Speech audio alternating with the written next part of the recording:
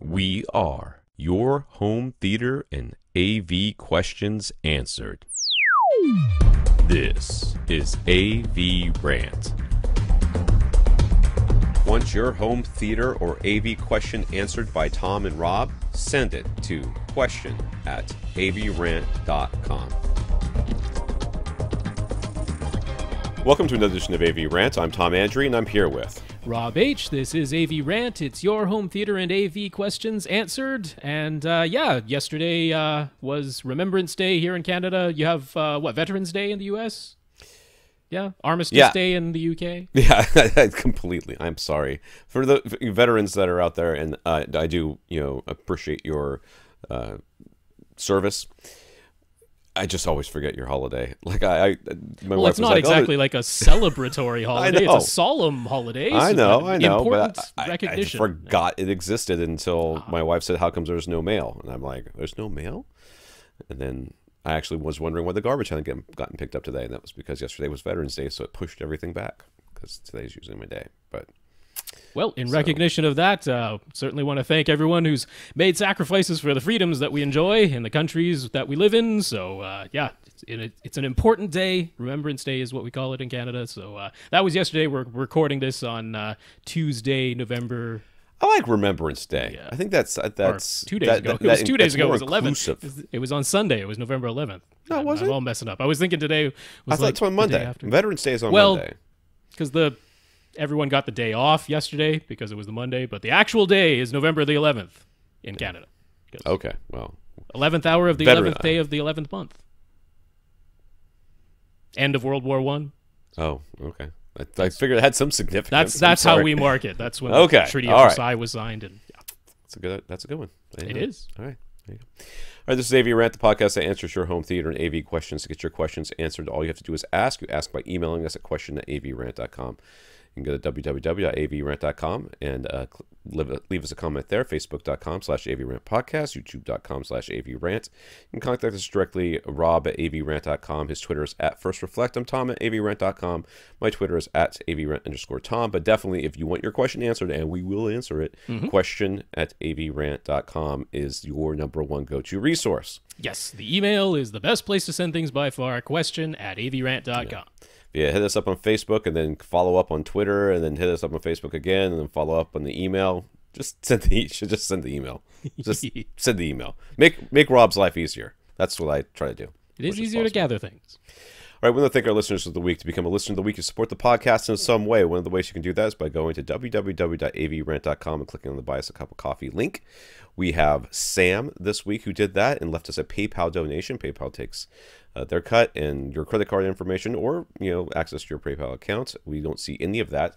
And then they give us some cut of that money. So we want to thank Sam for his donation. Yeah, Sam, thank you very much for that PayPal donation. We appreciate it. Those monies will go into our coffers to help pay for our hosting fees and other things. We also want to thank our 75 patrons over at patreon.com. Patreon is a service where you can sign up for a monthly donation to your content creator of choice or choices if you have more than one that you would like to support. The minimum is $1 a month, so $12 a year. The maximum is infinity. We're just looking for that one infinity, and we're going to come to waiting on that. When that infinity guy or gal shows up and we receive those monies, we are going to be doing the podcast from your home. It will be nothing but you for 2 straight hours. Infinity dollars could probably persuade me to do that. Yes, so thanks very much to our 75 patrons over at patreon.com/AVRant podcast. And yeah, that's a monthly subscription if you would like to sign up. So $1 a month is the minimum, and we're very appreciative of everyone who's done so over there. If you can't support the podcast financially, we completely understand. But if you do figure out some way to support us, let us know, and we will mention you on this podcast. So we want to thank Jeff, who decided to go with our advice on 2 fronts. He called AV Science, and they are offering the JVC RS540, which is the same thing as the X790, I guess, projector, for $3,800. And shipping is included in that price. So while we cannot promise you will get that price, we can promise you will not see that price on the website. So you want to call them. So he placed this order and let them know that we had recommended them. He's hoping the slow HDMI handshakes won't bother him too much, but he'll console himself while he waits for 30 seconds for it to switch from one HDMI input to the other. with having saved $4,200 versus the NX7 model if he finds himself getting annoyed with that long wait. So $4,200. You can amortize the waiting period. I was going to say across that money. 30 seconds. It's a significant number of times that you can wait to console yourself with $4,200 that you did not spend. But yes, congratulations, Jeff. That's a really nice projector. I'm pretty sure we're going to be mentioning it again at some point in this podcast. So yeah, that's great, and happy to know they do have a good price and shipping included. It's a lower 48 states, of course, is where that applies. But good stuff. Congrats. All right, in the news, this comes from our listener, Karl. Disney's forthcoming streaming service has an official name now. It's Disney Plus. It is. It's just, that is the name, Disney Plus. It's so bad. Why? And it's a plus symbol. It's a plus symbol too. Like, plus what? What's the, let's make this equation work. What's the other side of it? You can't just plus nothing. So it's just, it's not plus though. It is a different thing. I mean, it's like you get Disney and this other thing. It's like you sign up for Disney Plus, you get all of their movies plus a streaming service. Like, do they send you all the discs? You get a free. It's just their streaming service. Free access to their parks for as long as you use the service and the streaming service, because that's what the plus would be. What if they use Dolby Vision and not HDR10 Plus? Wouldn't that be ironic? I mean, that's probably what they will do, because I don't think they're going to use HDR10 Plus. I was going to say, no one's using HDR10 Plus to begin with. No, Amazon says they are, but yeah. Oh, well. Yes, if you really want your HDR to be not synced up with the audio, let's just get Amazon Prime. I mean, Amazon uses Dolby Vision as well, so I guess they just don't care. Yeah. Hey, if we're going to do something poorly, we might as well do all the things poorly. Apparently, this Disney Plus will launch in late 2019, which is no coincidence, since that is when their contract with Netflix expires. And they announced 2 live-action series featuring Loki in one of them, which I think they announced a couple of weeks ago, and Cassian Andor from Rogue One and the other. I thought they also announced Scarlet Witch was going to do one. I don't think that's been officially announced. I'm pretty sure that's rumored.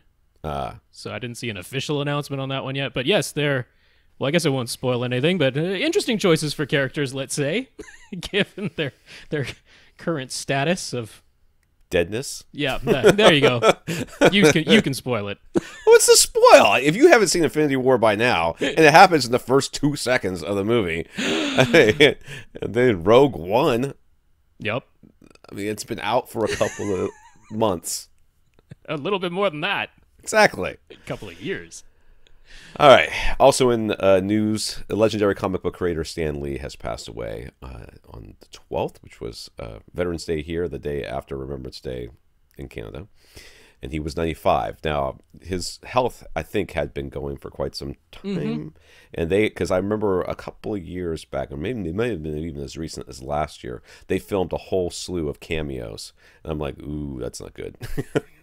I hate to say that, but I think I even said it on the podcast. I'm like, oh, that's probably not, that doesn't bode well for his health. So, I, like many of you who have, grown up reading comic books, watching the original Spider-Man series with Stan Lee's voice on it, Excelsior and all that. It's a sad day. It's a sad day.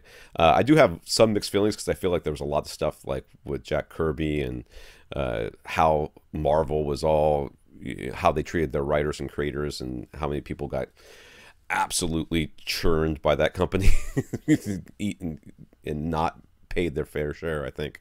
But he certainly was an icon, and he will be missed. Well, the influence of Stan Lee, I mean, it really can't be overstated. He's tremendously influential. I mean, look at the rise of the Marvel Cinematic Universe, even if you aren't into comic books proper.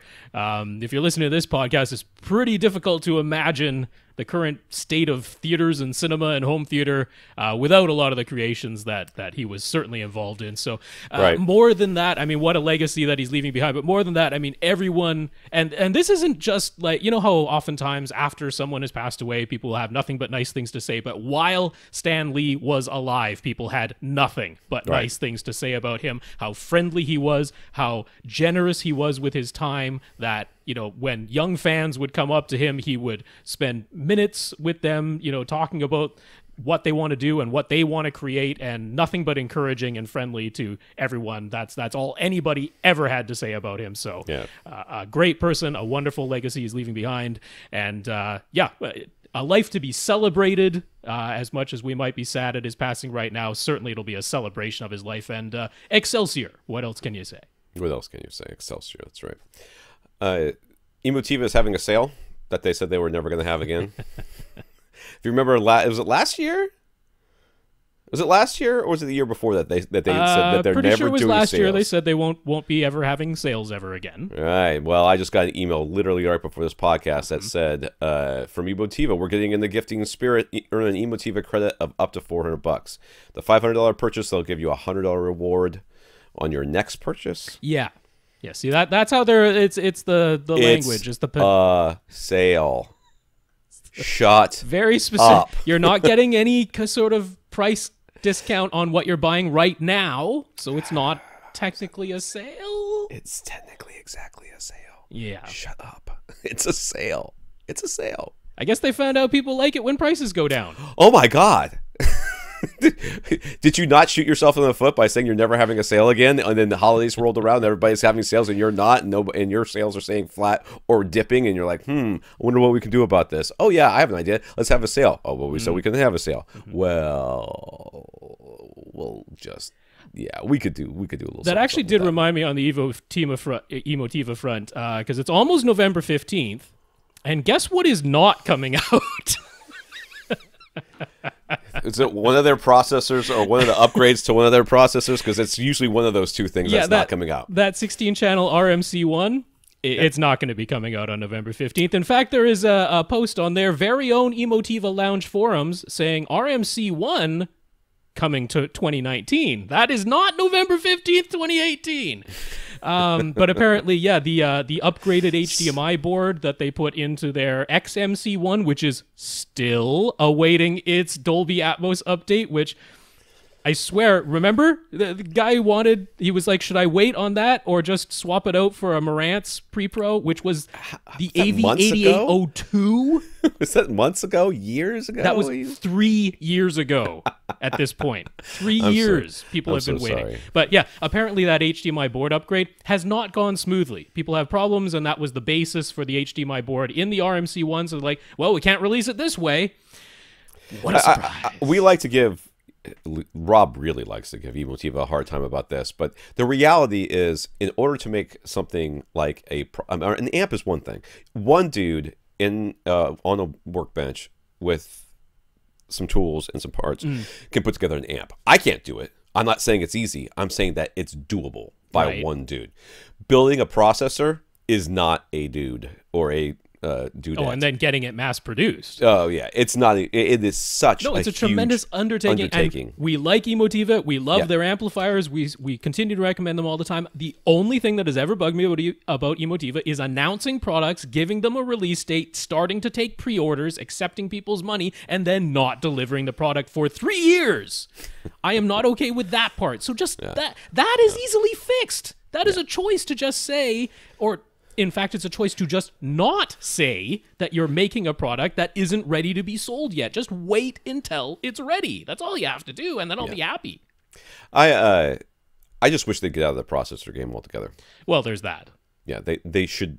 I understand why they did it. I understand why they do it. There's people who want it. There's people, and I think there's lots of happy customers. And if you're a happy Emotiva customer with their processor, and you're like, I don't need Dolby Atmos, you know what? Well, yeah. Great. Fantastic. Absolutely. I mean, once they put a product out, it's usually pretty good. But, stick to your integrated amps, your 2-channel stuff, as far as, and your actual amplifiers, which are the and your bread and butter. Right. Yeah. All right. Some comments here. Jason on Facebook initially asked why his PS4, which is connected via optical toss link to his receiver and HDMI to his TV, is switching to 2-channel PCM output whenever he is watching a physical Blu-ray disc. Everything other than Blu-ray disc was outputting 5.1 signals just fine. Turns out that a recent firmware update must have reset the audio settings on his PS4, not the system's main audio output settings, mind you. There's like 4 different audio places in that thing. At least 2. Yeah, at least my brother has a PS3, and my autistic brother has a PS3, and it keeps one crapped out on him, and another one's crapping out on him. So my parents are like desperately like, oh my god, PS3s cost so much. I'm like, yeah, because they don't make them anymore. That's called supply and demand. They don't make them anymore. Like, oh, what are we gonna do? Can we upgrade to a PS4? I'm like, it won't be backwards compatible. Why not? Okay.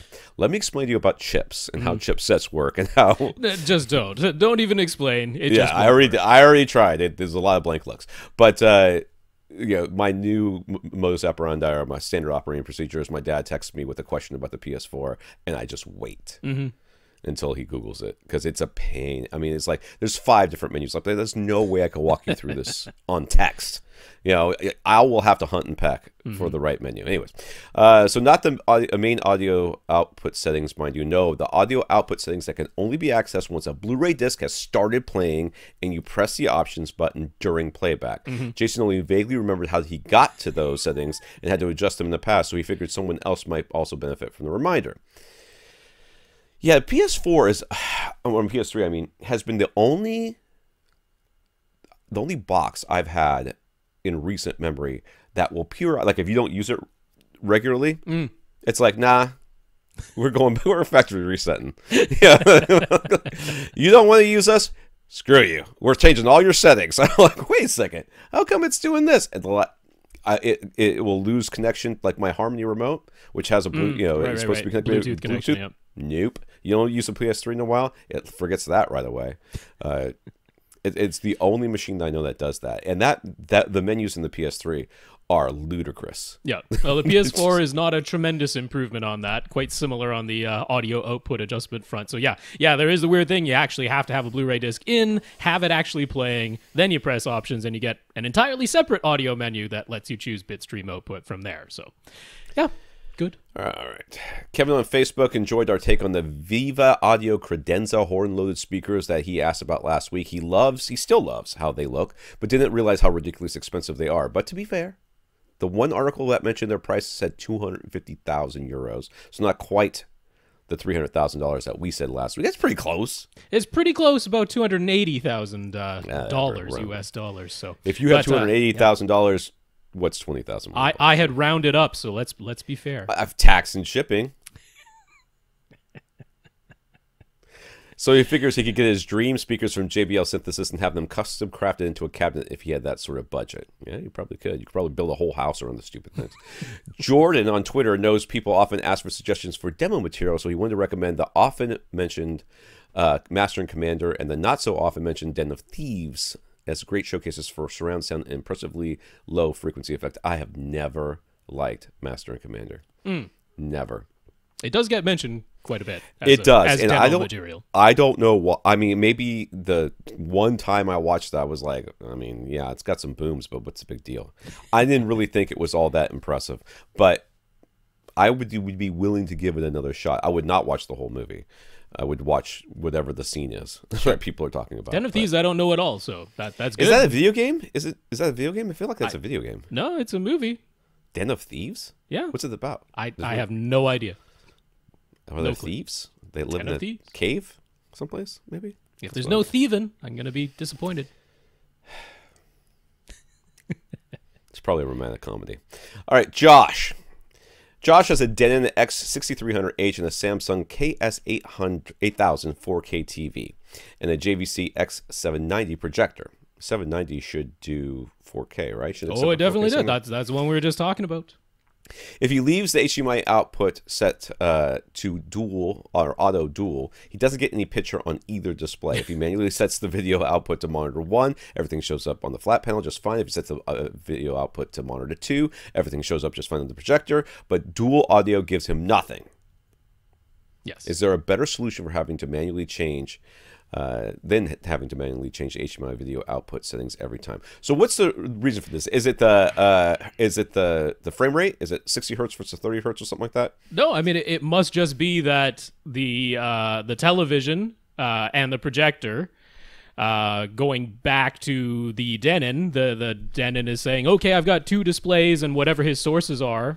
Right. Apparently both of those displays, even in their standby modes, must be producing enough of a signal that the source device is attempting to handshake with both and says, well, I can't, so you get nothing. You get a blank screen on both of them until you tell me. Because one's off. one's off but not off. Right. Not like off, but not physically unplugged. Right. It's in standby. So this is not the... So we've had scenarios before where it's like, okay, if the television is in standby and the projector is on, that works. But if the television is on and the projector is in standby, that doesn't work. We've had that scenario before. And in those cases, I have suggested attaching whatever device it is that causes the problem to the Zone 2 HDMI output, because you can turn the Zone 2 on the AV receiver off completely, and then the source device will definitely only see one display when Zone 2 is off, and then when you turn Zone 2 on, it'll connect to whatever display is attached to Zone 2, and the other display, when it's in standby, was not causing a problem. That works if you got the scenario where, you know, it works one way with one of the devices in standby, but not the other one. But here, he can have either display in standby. It doesn't work for either of them. And it doesn't give him an image either way. So the whole Zone 2 solution is not going to work in this case, because as soon as he turns Zone 2 on, even with the other display attached to the main HDMI output of the Denon in standby, apparently the storage device is still going to see both displays and attempt to handshake with both and give you nothing on either of them. So I can't suggest doing the Zone 2. So the only thing I can think of, and I don't think it's terribly convenient because it's not a remote control, is using like a physical HDMI splitter. Where you just press the button. You hit a button and it like physically moves a piece of metal between two HDMI ports. That would allow you to have one output from the Denon into this little physical HDMI switch. Sewell makes a nice one for $25 that passes, you know, all the highest bit rates and all the forms of HDCP and all that, and it's just a physical switch moving back and forth, but you have to physically press the button. It's not remote controllable, so I don't know if that's any help whatsoever, because the easiest solution for this is a Harmony remote. And creating a macro. That's the easiest solution for this, is the Harmony remote. Yeah. If you get a Harmony remote and you program a macro, so you're like, watch the projector, it's going to do this, you know, all the stuff that's it's doing. Watch the TV, it's going to switch to monitor 1 or whatever, whichever one it is. Yeah. That's the solution. And you would have to make sure you remember that. Like, for example, I would make sure that by default, you've got your Denon set to monitor 1 only, and that's connected to your flat panel. That means you could turn on the flat panel and get to the menus or press the macro button, you know, to make sure, and switch it over to monitor 2, fire up the projector, and that should now work on the projector. And then I would probably always want to make sure when I'm done using the projector that I press the macro button to switch it back to monitor 1, because I wouldn't want to have to turn on the projector just to confirm that you could probably do that with the off command. The off command automatically does the that. Off on the Harmony just turns everything off. Oh, I see. But then if you put in a command in the off thing, then it would always try to switch HDMI inputs. I don't know if it's discrete that's what enough. You always wanted to switch to, you know, monitor 1 at the end when you're done. You should be able to do that. Yeah. You know, that's the last thing it does before it might take a little bit of tooling around in the Harmony setup. It's better than pressing a physical button. It's better than having to go dig through the menu every single time, or having to get up and go press a physical button. Yes, but yeah, I don't have a better solution than that, because if both of them are this way, it doesn't matter which one is in standby. Neither of them is going to give you an image ever if they're both receiving a signal from dual HDMI outputs. Then even the Zone 2 solution doesn't work. Sorry, Josh, there's not really a better way. Yeah. Galen has a TV that is behind a two-way mirror in his master bedroom with the TV off. It looks just like a mirror when the TV turns on. It outputs enough light to be seen through the two-way glass. When the TV cool setup, but being behind the mirror, the sound from the TV is blocked. You don't want to use sound from the TV anyways. So he's looking to install a pair of in-ceiling speakers. He asks first, which in-ceiling speakers should he buy, keeping in mind that this is for a bathroom, so there might be some humidity to consider. Dude, they put speakers on boats all the time. So there's no reason why, you know, any outdoor speaker should be 100%. And in fact, the humidity you're going to put in this room is nothing compared to, well, at least Florida humidity, but nothing compared to, you know, rain, snow. That's right, yeah. So, yeah, you just need an outdoor speaker. Yeah, there are definitely weather-resistant in-ceiling speaker models, and surprise, surprise, Outdoor Speaker Depot sells in-ceiling speakers that can be used outdoors. Oh my God. how Really? in high humidity environments. So Do they have ports in the back for little animals to make homes in? Well, they're fully enclosed one. That wouldn't be an in ceiling, right? That'd be a full speaker. Which I know. I always thought that outdoor speakers should have ports. Definitely not. Definitely not. But these If you don't know what I'm talking about, I'm making fun of a very specific speaker manufacturer. Please, in the comments below, identify said speaker manufacturer. There are more than one who do that. Really? I've only seen the one, so you know which one I'm talking about. Yes, we do. But yeah, as far as in ceiling goes, Outdoor Speaker Depot definitely does have it. Now, the ones that I like would be the ICE 640 WRS, because they actually have one called the ICE 640, which is a regular indoor in-ceiling speaker. It's having the WRS, I don't know, weather resistant system, maybe? I don't know, something like that. But WRS is on the end of it. The ICE 640 WRS or the ICE 840 WRS if you want the 8-inch version instead of the 6.5-inch version. But right now, those are out of stock, but they're like, yeah, there's more coming in. It's like a 2-week wait at this point, they're saying. So if you're willing to wait that amount, that's a really good value. They do have a less expensive one, just the ICE 600 WRS, but that's got like a pretty crappy tweeter. So I would wait the 2 weeks. Yeah. The TV installed in the small alcove behind the mirror, 24 inches high, 36 inches wide, and only 13 inches deep. He needs something to power the in-ceiling speakers that can fit in the space along with the TV and also be remote controlled through the mirror somehow. What do we suggest?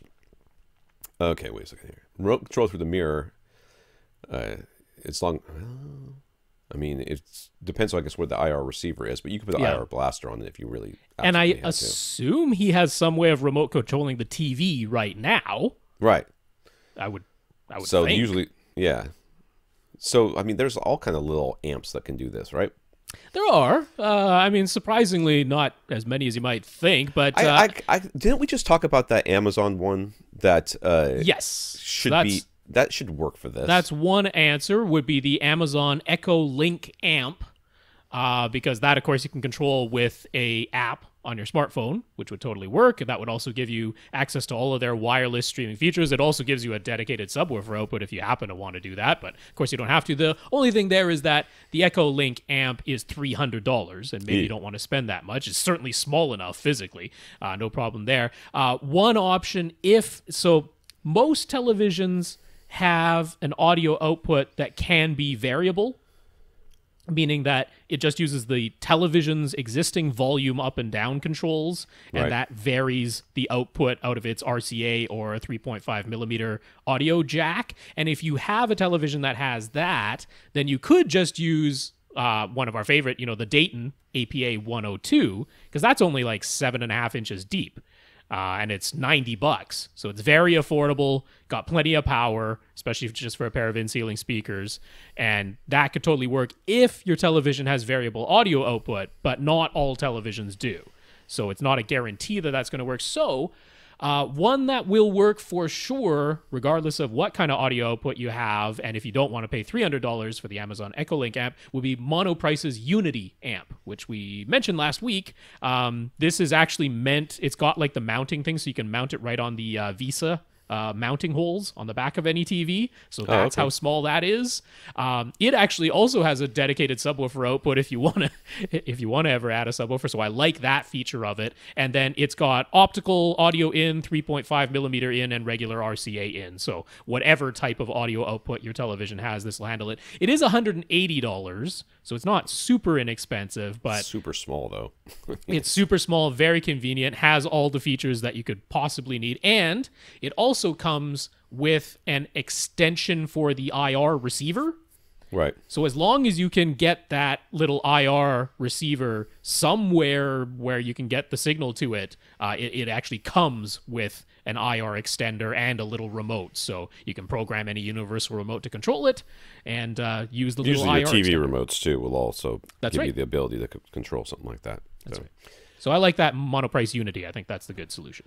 My God, it's 1,000 degrees in here. I might have to go open that door. I'm so used to being in here with the door closed that I close the door, and my Ecobee is not sensing the sensor that's in here, so it doesn't know I'm in here, and it's like 95 degrees in this room. You roasting. And your Ecobee, what a tale. It's just far enough away. I wish I would pay more if they would give me a better stupid sensor thing to work through more stuff. All right, Peter. Peter's in the UK, so keep that in mind. Peter's looking for a new TV to go in his family room. He has a dedicated theater, so it's not the primary movie watching TV. This is mostly for TV shows and streaming during the day when the room is bright. Nevertheless, he wants good HDR performance, preferably with Dolby Vision support, and good black levels. He's mostly looking for around 55 inches. He'd be willing to spend upwards of £1,500. His wife would prefer a budget of around £700. You guys gotta get together on that one, and they both probably be fine if the final decision landed somewhere in the middle. So we'd like a low, high, and middle recommendation for our reasons for each. Do they sell TCLs over there?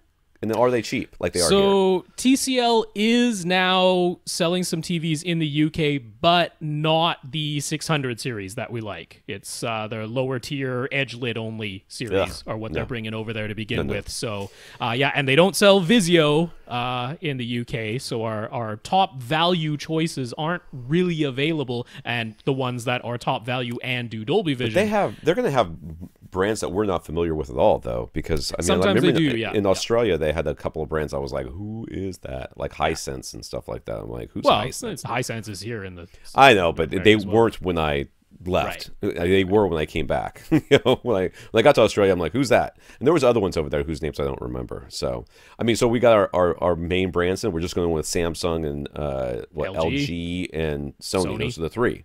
Yep, those are available, and I mean, there are certainly options that are in there. Now, so I'm going to go right for the one that I think you should get, and that is last year's B7 OLED from LG. Because so it's $1,300 on Amazon UK. I don't know if you exactly in the middle. I don't know if you can find it less. Well, it's under $1,500. It's not the maximum. It's definitely not, and it's not quite twice the price of what your wife would like to spend. It's a little under twice the price. With tax, it probably is. But it's such a good television. I'm not saying it's not. And I mean, well, yeah. If you can get that. Get the B7 because the B8 is available now for £1,500 in the UK. You're saving £200 on last year's model. You're saving £200 by going with last year's model, and there's exceedingly little difference between the two. In fact, the B8 uses the Alpha 7 processor instead of the Alpha 9 processor, and the Alpha 7 is essentially exactly the same as the processor that was in the B7. So there's exceedingly little difference between the B7 and the B8. So save a couple £100 and get the B7. Now, why would he not want an OLED that costs less than a Sony LCD? There's really no argument. I mean, there is the Sony in the North America. Brighter, right? What's that? Sony would be brighter, I guess would be the argument. That's the only argument I can think of. Super worried about burn-in, which don't be. But if you were... so yeah, over here in the States, we call it the X900F, but over there they call it the XF90.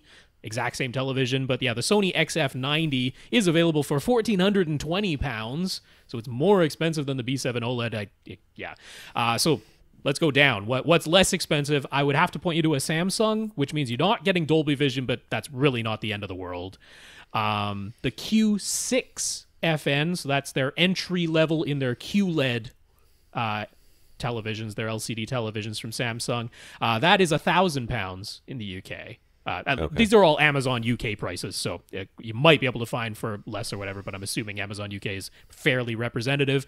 Now, the Q6 is edge-lit and that, but going up anymore makes it more expensive than the OLED, so it doesn't make sense. And if you really want to get down to close to that £700 price point, for £750, there is the NU8000 series from Samsung. So that is like the top of their non-QLED models. So it doesn't have quite as wide color, it's not quite as bright, the contrast isn't quite as good, but it's only £750 if you really got to get the price down.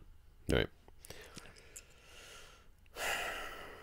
Yeah, I guess I like the OLED out of those too. I mean, it's so much better. It's so much better than all the others. I guess the two I would present your wife, it would be the Samsung, the Q1, whatever that was, and then the OLED, and because there's a £300 difference, right? £300 between £1,000 and £1,300, and the Q6 is not as good as the OLED, so spend that money. So he says he also wants a new Onkyo AV receiver. He says it's the house brand with 4K HDR and Dolby Vision pass through to power his 3.1 Yamaha speaker setup.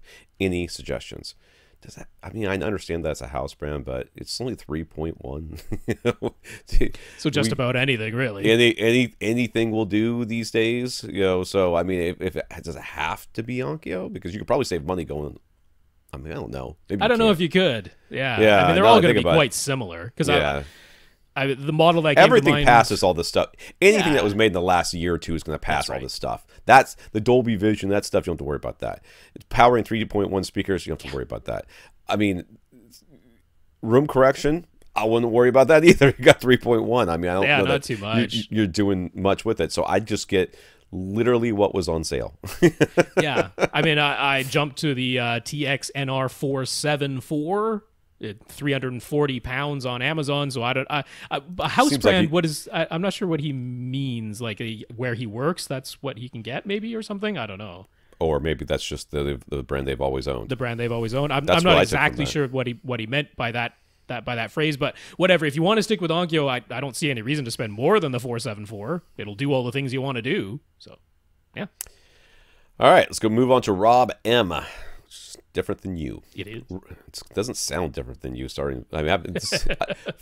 All Robs do this. Apparently. Rob started with a 5-bay Synology NAS unit. Network attached storage. Network attached storage. That's right. I'm getting it. Over time, he added 2 additional 5-bay expansion. It sounds like you. Units, and now has. If you have questions for the podcast, Rob, just ask them.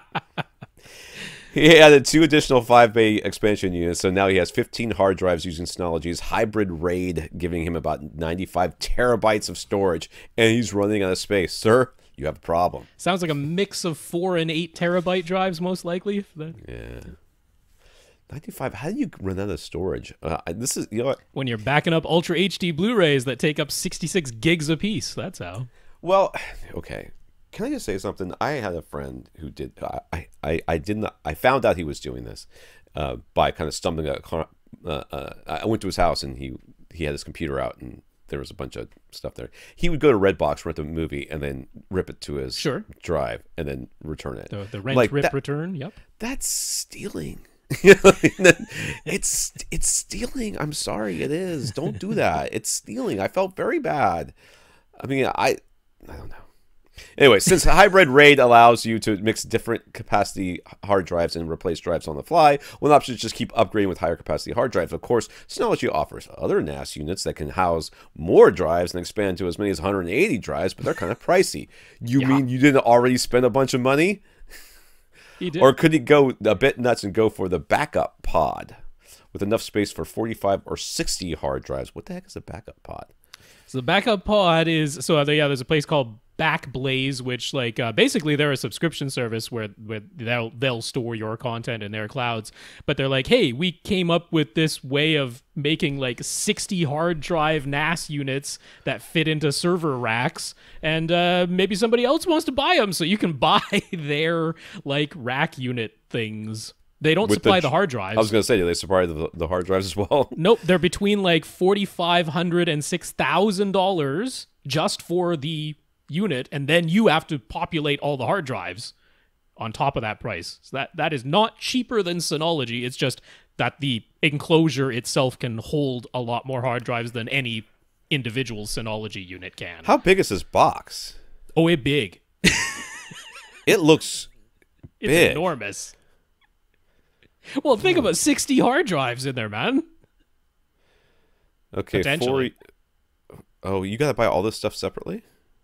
Well, you can. So they have a thing where they sell the back pods, but right now that site is down.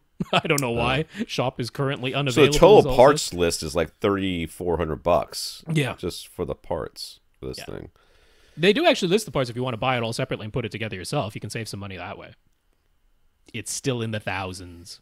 But you know what? So are the super high capacity Synology units. They are also in the thousands of dollars. So he is like, if I'm going to replace something that can hold 15 hard drives and be expanded, he's into thousands of dollars.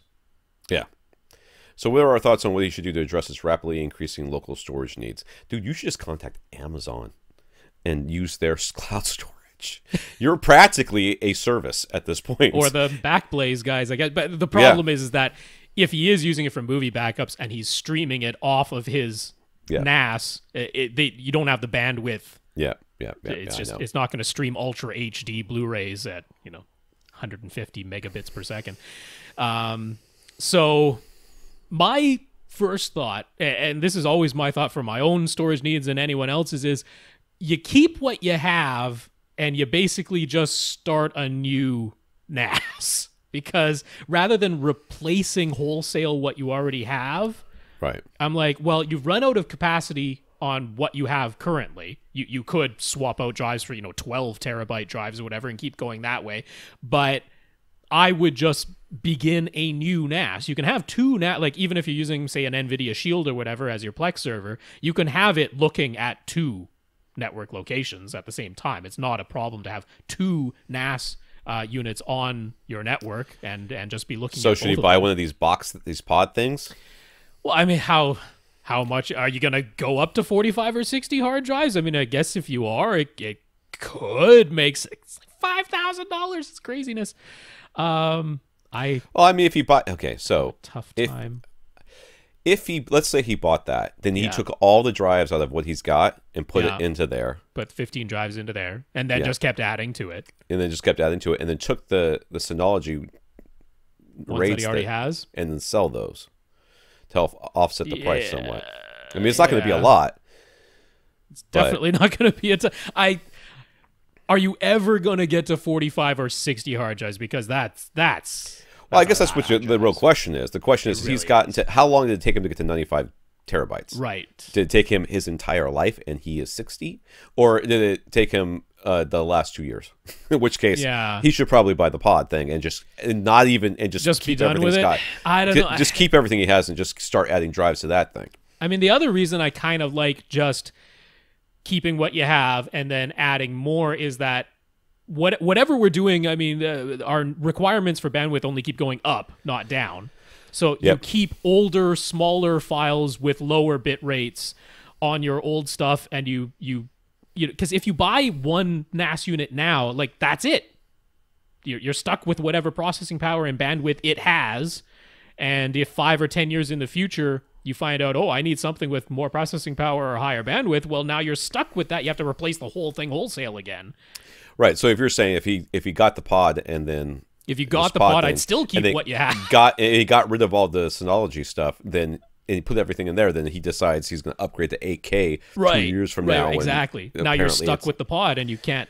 So I'm sort of in favor of buying what you need as you go. Giving yourself some headroom, but not this amount of headroom. This seems like too much headroom.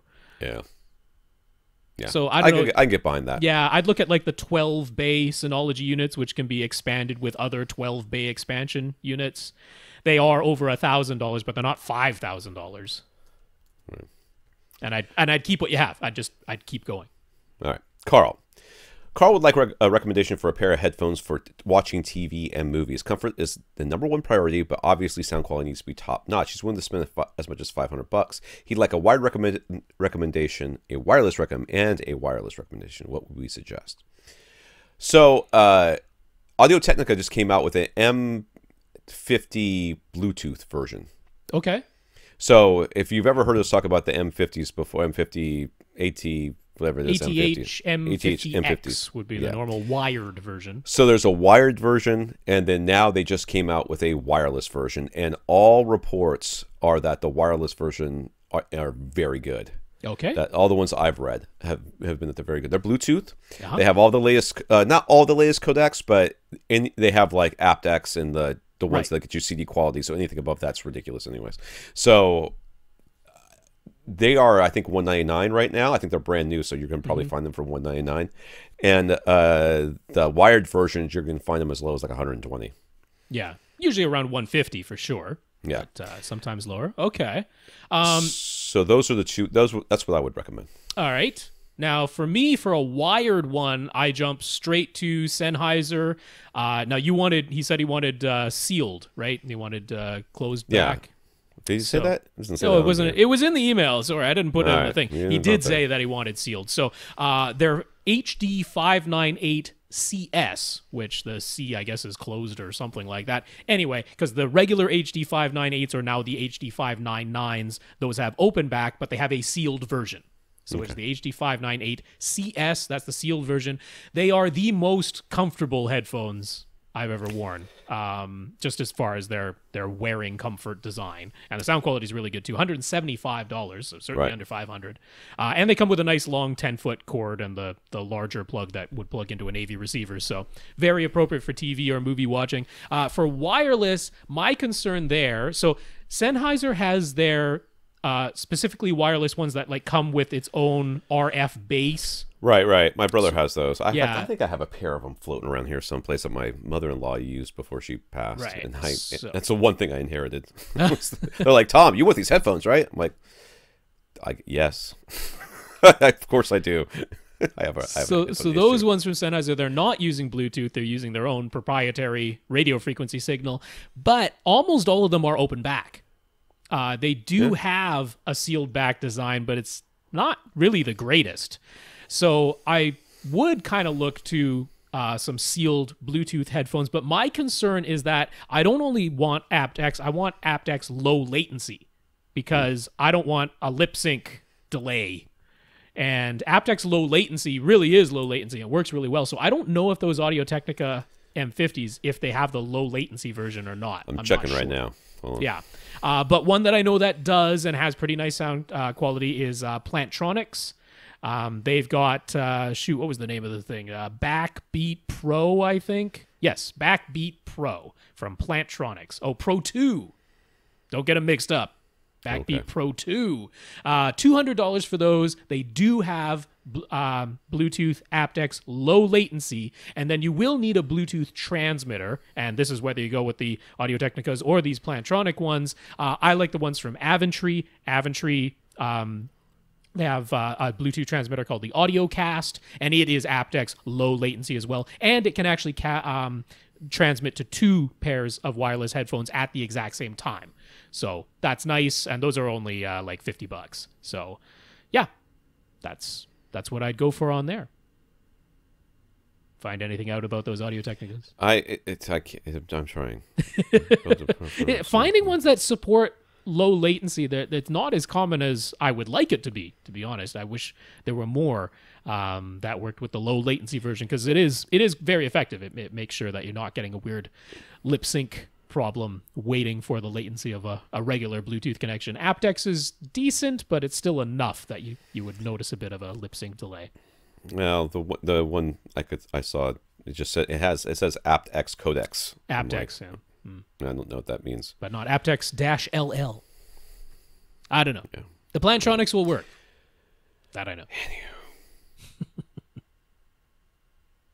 Yeah. I'm still looking. It's still going. Do you want me to move on to his second question? I found it. Hold on. Shut up. I'm very close. I'm on the Audio-Technica website. Research on features. Thrilling podcasting. Podcast material. This is why you go. This is why you come here. Specs. Wait, I missed it. Specs downloads. I pressed features. This is especially riveting in the video version where you get to watch I'm sure it is. Watch me looking down at his screen and keyboard. It just says A2DP, AVRCP, HFP, HSP. That's what it says. It doesn't say anything about... I don't know if it's got the low latency there. It doesn't look like it has a low latency. Doesn't look like it. There you go. Anyhow, I did want to say about that, the M50s in general. Yeah. One of the things that are... First of all, their sound quality has been commented on numerous times, right. So it is... We don't really need to talk about that anymore. They are very good. But build quality is what really... brings them to the next level. I mean, these things are bulletproof. Now, when I first got them, they were not the most comfortable headphones I'd ever worn. They did require some break-in. They were just a little tight for me. But then, after wearing them for a bit, they quickly became, very comfortable headphones. I don't think any headphones I own are comfortable enough to wear for 5, 6, 7 hours at a time. You got to get some of those Sennheiser HDs. I'm gonna have to try them then, I guess, because I even my Oppo's PM2s are very comfortable, but I would not want to wear them for longer than 2 or 3 hours at a time. All right, Karl. Still, Sorry. Next question for Karl. He wants our take on his power protection situation for his projector. He has a whole house surge protectors on his main electrical panel for his HVAC system, and he has a small trip light outlet protector for his projector's power cord up in his attic. He's careful to never use a projector when there's a storm in his area. Does everything look okay, or should he be using something different? You need battery backup, dude, because it's not just storms that knock out power. It's branches falling down in a little bit of wind. It's some stupid squirrel chewing on a cable and electrifying itself. It's a failure of a transformer that has nothing to do with anything else. You cannot predict when power is going to go out. So looking at what he's got here, and I mean, this is all surge protection stuff, which is great. Yeah, I mean, the whole house surge protector that's on your electrical panel, another one on your HVAC unit, I'm totally in favor of that, but that doesn't really impact your projector whatsoever. Right. And then the little triplet, I mean, that, I don't know, is that doing anything? I mean, all it's going to sacrifice itself, and hopefully it'll block whatever surge is going through. But I wouldn't bet the farm on it. Yeah. I wouldn't bet my $2,000 projector on it. That's for sure. No. So, now, would you want to put any kind of battery unit up in your attic, though? That's another question. Not really. I certainly wouldn't. I mean, they've got like APC has that nice small form factor, the lithium ion one, which could potentially work just in terms of space and that, but I still wouldn't want to put anything with a battery up in the attic where it could potentially get crazy hot in some houses. So I want you to have a battery. It looks like there's just a plug in the attic. It's just a plug. It's just a plug. So I mean, there's some other issues. I won't say issues, but other things going on here as well. I mean, is there a way to get to? Because he's obviously got attic access to all this stuff. Right. You know, first of all, you're not supposed to just have a plug in your attic. Sure about that. Pretty sure that's not up to code. You know, there should be the plug's in the room, and you plug in, and then there's a Romex in the attic. So you know the outlet should be installed near the projector, and then you run that Romex back to a whatever it is, a female outlet or a male outlet or whatever it is at the bottom near there, so you can plug it into your battery backup. No. If you've got this much access in your attic, dude, you really have no excuse not to do this. You should be. You should have an outlet, even if it's one that has the male outlet near wherever your projector is. That can definitely be done. Yep. I mean, you can just see this outlet. I mean, I don't know if you guys can see it on the YouTube yet, or maybe you will when it's finished. But I mean, it's looking a little sketch already. I mean, it's a little rusty up there. You know, I don't know. I mean, this is not up to code, I don't think. So, yeah. Yeah, I would change that. That would be my advice. Greg, first up, Greg says thank you for our recommendations last week on his $3,500 Canadian basement home theater. The basement is Canadian, and the money is also Canadian. That's right. To clarify, since we wondered aloud about his budget for other things like seating risers, a seating riser, and acoustic treatments, he does have a separate budget to cover seating and decor, and the riser for the back row is already included in that, so that's good. All right, good. On the topic of room treatments, the floor will be carpeted. He was planning on building the riser himself so that it can serve double duty as a base trap. His wife is into crafts, so they were already planning to make some DIY panels together with images printed on the fabric. His plan was to have a couple of panels on each side wall for the first reflection points, a large panel on the back wall, and thick curtains on the front wall for that classic theater look, plus the curtains over the hallway entrance to cover the one window. Do we think it's a solid plan, or should he be doing something more as far as acoustic treatments go? I mean, I like having panels behind the front speakers as well. I mean, if you're gonna have curtains there anyways, it's thick curtains that are now like open, so they're bunched up and all that. Yeah, that's pretty okay. I mean, what is a panel behind that really gonna do? It's not gonna hurt anything. He doesn't have any corner trapping, but which would be the one thing that would stand out to me. But he's gonna have the big bass trap in the form of the riser. So I know. Yeah, I think you're pretty okay on. Overall, I mean, yes, I can nitpick. Sure. I'll tell you what, if it were my theater behind the curtains, I would put some panels right behind the main speakers. I would put in, maybe one or both of the back corners, some corner trapping. That's what I would do in my theater. Okay. I'd rather have a little extra corner trapping than not. that being said, if you said that this is what you were going to do and this is all you're going to do, I'd be like, you're doing a lot more than everybody else. Right. So you're doing fine. Yeah, overall, I'm very much in agreement. Since you're making the panels yourself anyway, I might put a panel behind your center speaker, because we know the center speaker is going to be like the Pioneer Andrew Jones center speaker. So just so that all three of your front speakers have some absorption behind them, that would make sense to me. And that wouldn't be a huge, you're talking about one extra panel over what you already described. So and it could be that probably wouldn't be a printed panel, right? The one behind your center speaker, that'd be as plain as you could make it. So I would do that. So Rob's specific equipment recommendations were pretty close to a lot of the items Greg already had in mind, so he was happy to hear that. What about my equipment recommend? Oh, that's right. He had initially budgeted more for the projector, so he'd be happy if the BenQ for 950 works out. He's never owned a projector before, and the talk about DLP Rainbow scared him into only considering Epson LCD projectors. Is a whole rainbow thing really nothing to worry about? Okay, I am going to say yes. It is nothing to worry about. Yes, it is nothing to worry about. Okay. Technically, there is a chance that you might be one of those people who sees it. I have seen oodles of DLP projectors. I have never seen a rainbow. Clint, when I was working with him, occasionally would say he could see rainbows, but he hadn't said that since like DLPs were first released. Right. So I am going to go out on a limb and say definitively it is nothing to worry about. But, you know, keep your receipt. So just to explain what the DLP rainbow thing is for anyone who might not be familiar, the way single chip DLP projectors like this one work is that they actually have a spinning color wheel that goes red, green, blue, red, green, blue, red, green, blue. So for the color of each frame, it sequences through red, green, blue. So it's actually flashing red, green, blue one after another, as opposed to having three individual panels or three individual subpixels like you would have on a flat panel showing those three colors simultaneously. It's actually sequencing them one after another using that one DLP panel to show you your red, green, blue in sequence for each frame. Now, if you only did red, green, blue for each frame once, that'd be called a one times color wheel.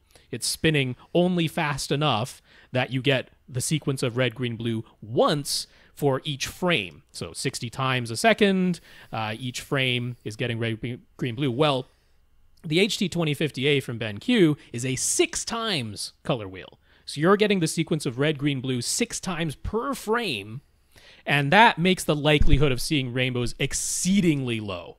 I mean, there will be some people who claim it, but I think they're just making it up. I think they're tricking themselves. Yeah, I think that it's nigh impossible with a 6 times speed color wheel to ever see rainbows. So it's not that nobody could ever see DLP rainbows. At the very beginning, when they were 1 times color wheels, lots of people saw rainbows. Yeah. It's the same thing. I mean, hey, tell you what, dude. I hear you talk about screen door effect, which is what you know people used to complain about with LCDs. They sure did. So you don't seem to be worried about screen door effect. So if you're worried about rainbows, you got to be worried about screen door, in which case you can't buy either one of these. So.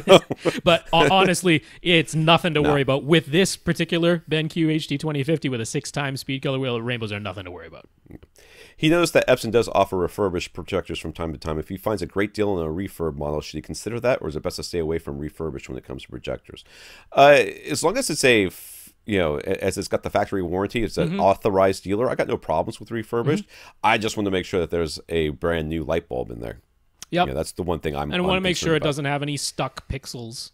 Because very often, again, like most refurbished things, it's probably a customer return, and they, like all displays that have individual pixels, they usually allow for a certain number of stuck or non-functioning pixels. You know, might be 3, might be 8, might be 15, whatever the number the manufacturer says, but they usually allow for some, and it can be annoying if you have a few stuck pixels. So I'm not super hyped, but given that you can get the HT2050 for sure for $950 and probably less if you call these porters, there's not much incentive to me to go refurbished. Yeah.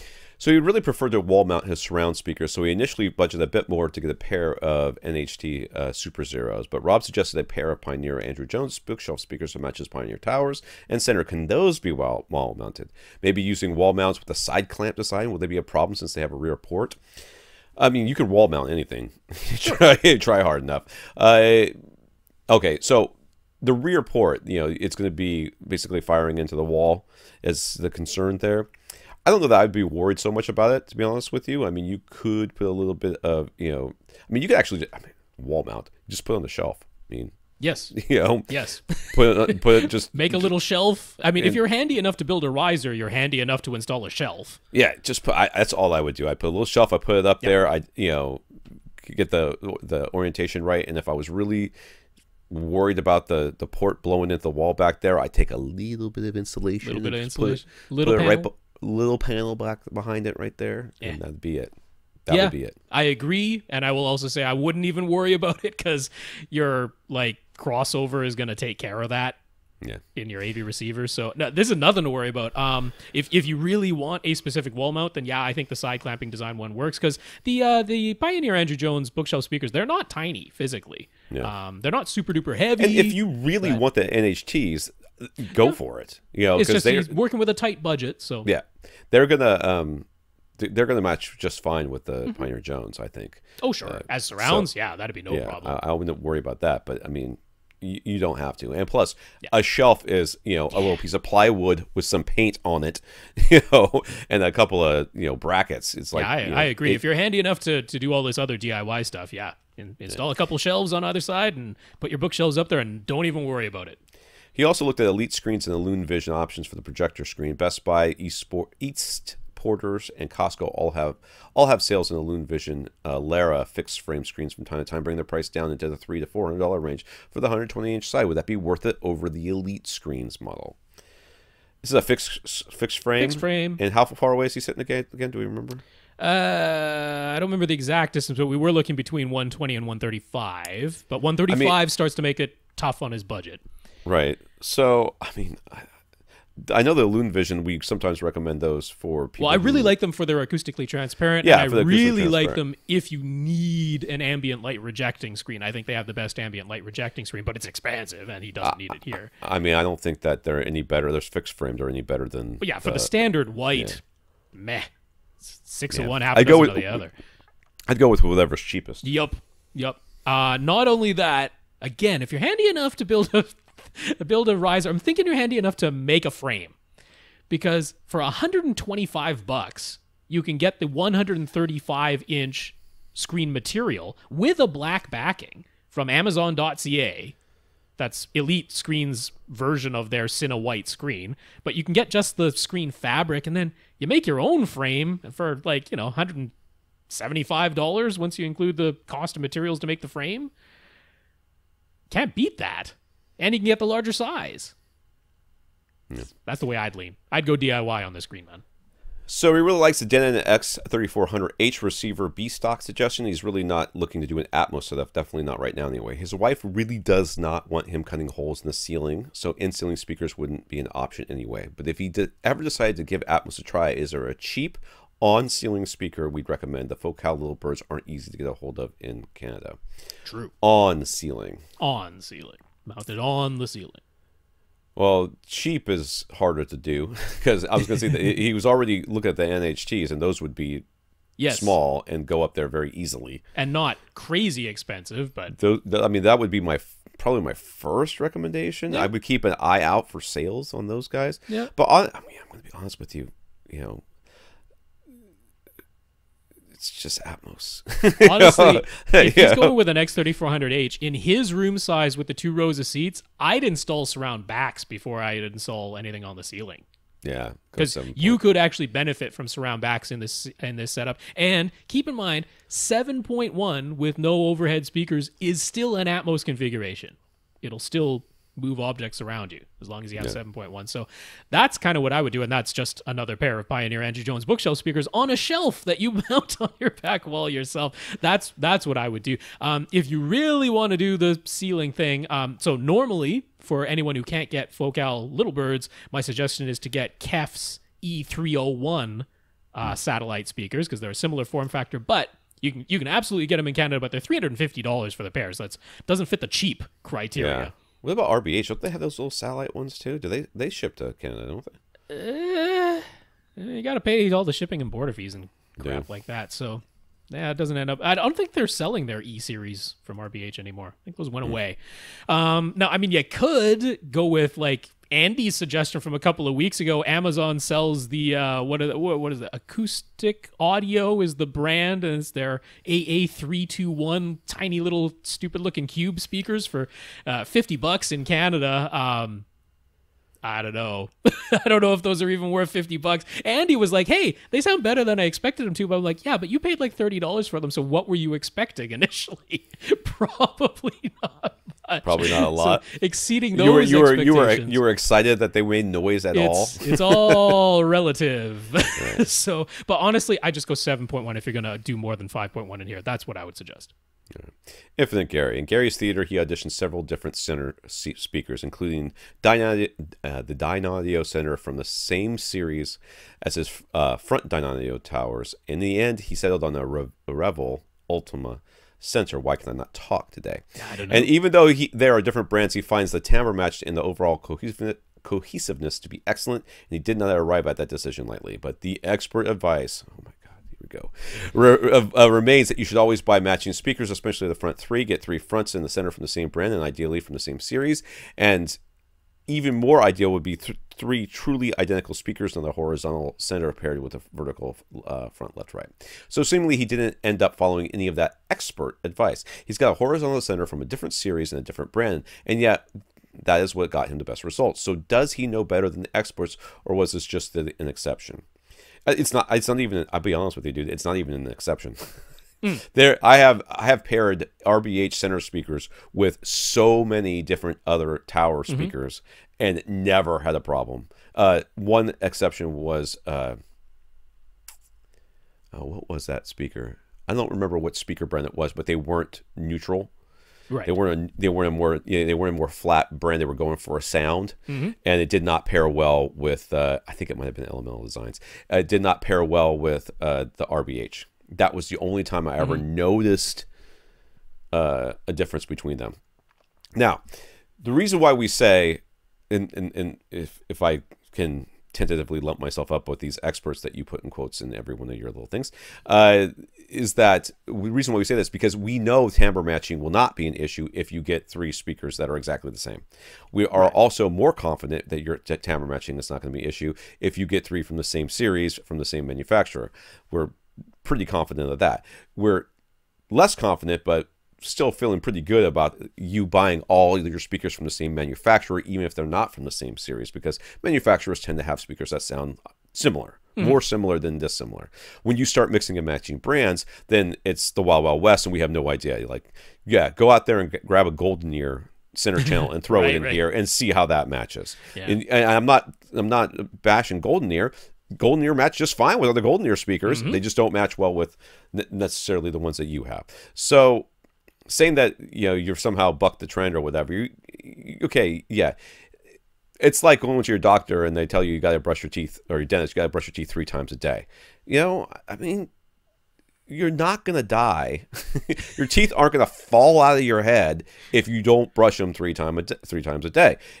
You should try to brush your teeth as often as possible, but, you know, it's a recommendation that they know works. I know what works. Well, we know what works when it comes to timbre matching in your front 3 speakers. Those are the ones you're most sensitive to. Those are the ones we're most concerned about.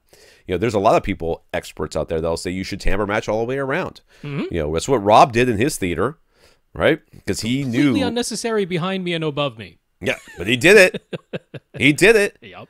But it's not necessary. And, you know, I mean, so saying that, you know, that there's some sort of exception, it's not. I think it's, especially as you get higher up in some of these speaker manufacturers, you know, they're all going for accurate, you know, sound for the most part. You know, there are some speaker manufacturers out there that are still trying to get their signature sound. B&W is probably one of them, Bang & Olufsen for sure.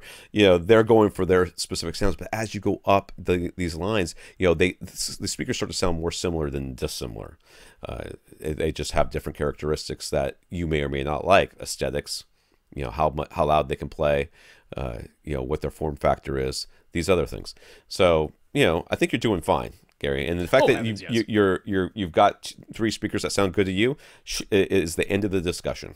It really is. Yeah. No, I mean, just because, so for anyone who is trying to offer advice, and this certainly applies to us, I mean, we can't go into every specific scenario every time we answer a question. We're going to make generalizations, and anybody offering advice is going to do that, especially if it's just like on a panel or something, somebody's saying, okay, what's an important thing that not everybody thinks about? And they're going to go, oh, well, one thing is making sure that you have a nice timbre match across the front three, and one way to, have a higher likelihood of that is by getting, matching ones.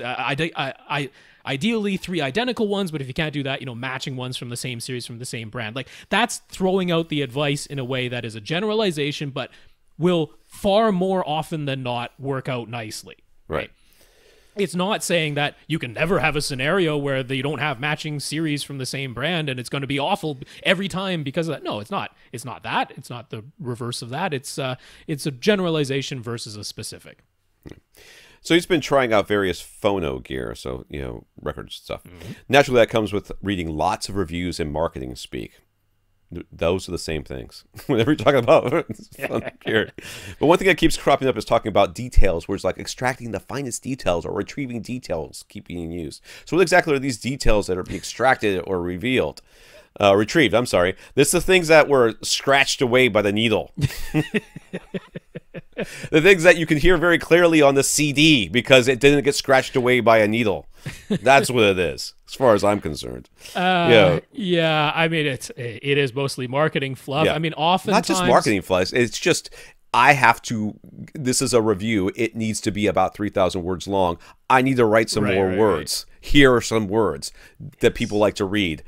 Retrieving detail and extracted the detail clarity off of the vinyl record like no other phono cartridge could. That's why because your needle is magic needle with unicorn horn. Why you should spend $30,000 just on your cartridge. There's that kind of nonsense that's going on in the phono world. It's often either high frequency stuff that's common, or it's quiet things that are often masked by the inherent noise of a phono setup. And so if you can reduce the noise, if you can reduce the regular I was going to say we should answer this question like this. Here you go. You answer the question, right? Yeah. So yes, if you can reduce the noise, then you can hear details that would otherwise be masked by the inherent noise of spinning a vinyl record and having a needle physically scratch across its surface. Yeah. So details. Quiet things, higher frequencies, that's usually what they're talking about.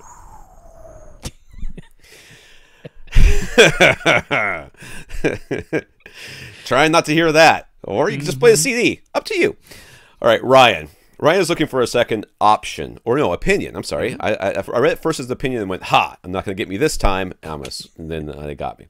He purchased a Vizio P-Series Quantum TV because it was less expensive than OLED, but a lot of reviews says it's the... and a lot of reviews say it's the best LCD TV for the money, with only the much more expensive flagship Samsungs and Sony's being a bit better. So he really wants to love it, but it's not OLED. It is not. He watches a ton of sports and a lot of movies, and he's seen some dirty screen effect, as well as one flaw that a lot of reviews point out, which is some fairly obvious color banding now and then. This is the same thing that bothered Lee, right? This TV purchase is meant to be to last a long time. He decided to return the Vizio Quantum and splurge on. Oh, wait a second. The color banding was the OLED that we were talking about. Well, that's in the very, very dark. You can get some vertical banding. In fact, you will get some vertical banding in the very, very dark of an OLED. But in the brighter section of the images, it's very uniform. Where this dirty screen effect comes from in LCDs is slightly uneven backlighting, which shows up mostly in the brightest images. And when you have a moving image that's very bright going across an LCD, you will notice this very slight variance in the backlight not being perfectly even, and that makes it look like your screen is a little bit dirty, is kind of what it looks like. So that's where that name dirty screen effect comes from. OLEDs don't have that. OLEDs have the reverse problem, where in the very, very darks, there will be some vertical streaks. It's unavoidable on OLEDs right now. This TV purchase meant to last a long time, so he's decided to return to Vizio Quantum and splurge on an OLED, which is what he truly wanted in the first place. But now he needs to know exactly which model of OLED to get. Going back to review, Sony keeps getting praise for their motion handling and gradation smoothing, but the Sony OLEDs cost more than the LGs. On the LG side, the C8 is barely more expensive than the B8, and the C8 is supposed to offer gradation smoothing hidden within the MPEG noise reduction menu, of course. So which specific OLED should he get? I think it's the B7. Oh, well, there's that. Yeah. I think that's because we talked about this already. It's B7. But I mean, okay, so he should get an OLED, okay? Yes. Because I think in the end, it's what he wanted, and he will never be happy with LCD no matter what we say. But and there's more than these. I mean, it's just it's that perfect black. When you're what he said, watch a lot of movies. I bet a lot of them have black bars, and on an OLED, those black bars are so black you cannot tell them apart from the extremely thin but black bezel. Like, you literally cannot tell the screen apart from the bezel. Right. Whereas on LCDs, you'll always see that little bit of black bar above and below. Right, and you know, I think he should get the OLED regardless. But, you know, especially when you're watching a lot of sports, unless you are watching it over the air, you know, there's going to be issues with your sports. At least I have yet to have seen a sports broadcast that was either over satellite or cable. Now, I've never seen Fios, so maybe you've got fiber optic, in which case maybe you are in the minority that gets, you know, really great bandwidth, and you know, your grass doesn't look like it sparkles the whole time. You know? But I cannot watch. I have such a hard time watching sports over on a cable network anymore because of how poorly it's compressed. So, you know, just because you get this new TV, do not think that your sports are suddenly going to look, you know, like looking through a window. Right. You still have other pristine. Yeah. There's always still have other issues. Yeah. Little artifacts. Yeah. Yeah. The Sonys, they certainly do get praise for the motion handling. I always end up turning it off because, I mean, as much as they say, oh, it's you have to turn on motion flow. That's Sony's name for it to get the thing. And all the reviews are like, oh, it's the minimal amount of soap opera effect. I'm like, yeah, but there's still some, and that still bothers me. Like, I still see it, so I end up always turning it off. So really, I actually agree with Tom. For most people, it's going to be a B7 because you can still get those, and they cost less, but they're from 2017. I would only go for the C8. So I wouldn't get a B8 over a B7 because they're identical, even though they're different model years. So the only reason to go for a C8 is if you really, really want that gradient smoothing, and it is hidden underneath the MPEG noise reduction menu, but it does that. And if you really, really want the option of black frame insertion, because the C8s also do that. And that, if you're like, I've got to have the cleanest motion, then black frame insertion does that without introducing any soap opera effect. So if you really want those two features, I could justify a C8. Otherwise, yeah, get a B7 and save the money. There, that's our second opinion. Nick is in a huge open floor plan, so he's going to upgrade to a pair of very high output subwoofers. He's happy to do the research on specific models himself using database.com, and he's looking at the CEA 2010 measurements and whatnot. So specific model recommendation is not the request here. Instead, he's got some questions about Odyssey. He's come across claims that Odyssey might cut or boost as much as 9 dB within its EQ range. Is that correct? Is Odyssey's EQ potentially cutting or boosting plus or minus 9 dB? First of all, did he say why he cares? Because I don't know why he cares. Well, that's coming. It's coming up in a future question. Why? Okay, well, I'll let you answer that. I'll actually, because I don't know the answer to this question, so I'll let you answer that, and then we'll get to the why he cares part, because that's the part I care about. Sure. So, Audioholics did an interview directly with Chris Kyriakakis, who is the founder of Odyssey, and in that interview, Chris Kyriakakis himself said they allow for a plus 9 decibel boost. That's the maximum, so the 9 decibel figure is correct, but they will allow for as much as a negative 20 decibel cut. So if you have a big peak somewhere in your room, it's allowed to cut as much as 20 decibels, but it'll never boost more than 9. So that's straight from the horse's mouth. So within the frequency, within what frequency range is the EQ being applied? Could Odyssey boost as much as 9 dB all the way down to 20 hertz? Will it EQ below 20 hertz? Now, first of all, the fact that you can see how much they're allowing it to boost versus how much they're allowing it to cut shows you what they're more likely to do to begin with. Boosting is almost always about it. I mean, just it's so rarely helpful. Yeah, I mean, if you got small dips that are like, the small dips might be because of the subwoofer itself. It's not a room related issue. The subwoofer is just not perfectly linear, and a small 2 decibel boost or something could get you back to linear. That no problem. And we've talked about this multiple times, which is, you know, boosting a null or trying to boost within your a room problem doesn't change anything. You know, the more you boost it, the more it cancels itself out, and it doesn't do anything. So the boosts are to correct what the subwoofer is doing. The cuts are to correct what the room is doing. If you think of it that way. That's one way to think of it. Yeah. Yeah, that's the way I think of it. So caring about how much it's boosting or cutting, you know. But we have to admit, I mean, once you have when you take that measurement, it does attempt to make it as linear as it can. It will boost if it sees a dip in the frequency response. So we can't say that just because what we would do manually, right? We do have to admit it could be boosting as much as 9 decibels. So again, from that same interview, and this is a direct quote from Chris Kyriakakis, he says, Multi-EQ is capable of applying corrections from 10 hertz up to 24 kilohertz. So it can EQ below 20 hertz. However, during the measurement process, it first determines the roll-off points of each speaker and subwoofer, and it limits the correction below that point. So it's going to see how far your subwoofer can play down fairly linearly on its own. And once it says, oh, here's where it's, you know, minus 3 dB or minus 6 dB, I'm not going to keep EQing below that point because it just can't keep playing anymore. That's the natural roll off of the speaker or subwoofer at that point. So the last thing you want to do is try to boost up frequencies that can't play anyways. It's just going to it's either going to make noise or damage the speaker. So but if your sub can play flat all the way down to 10 hertz, it'll EQ all the way down to 10 hertz. There you go. So if he looks for a subwoofer model that can play 9 dB louder than his desired output level, well, that will be ideal, correct? That way it could be set to output his desired SPL, and then even if Odyssey deems it necessary to boost as much as 9 dB at certain frequencies in order to achieve flat frequency response, he'd have the headroom available to do that, correct? I mean, how do you know what your desired output is? I mean, I guess you can know. You can figure it out. Yep. Yeah. And he does. He's very into these figures. I can see that. I mean, technically, I guess you are correct. I'm not. Sure. That math works out. So it's not going to boost any more than 9. So you want 9 dB of headroom from where you are sitting. So yes, that's correct. Yeah, as stated, that is factually correct. I would not worry about it.